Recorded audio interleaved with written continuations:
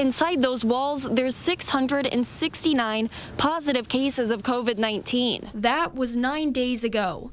And today, there are 1,444 positive cases in the Central Michigan Correctional Facility, more than doubling the amount in a prison of just over 2,500 inmates.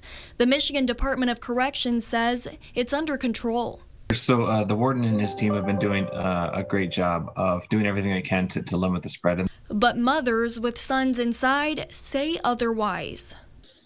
They're being inhumanely treated. They should be taking bigger precautions. And I don't feel that they're doing that. Annette Cox's son Robert tested positive. He also has asthma. It's heartbreaking. We understand that. We understand that we are dealing with human beings. These prisoners are human beings, and we're doing everything we can. But when I asked Annette how she feels, helpless.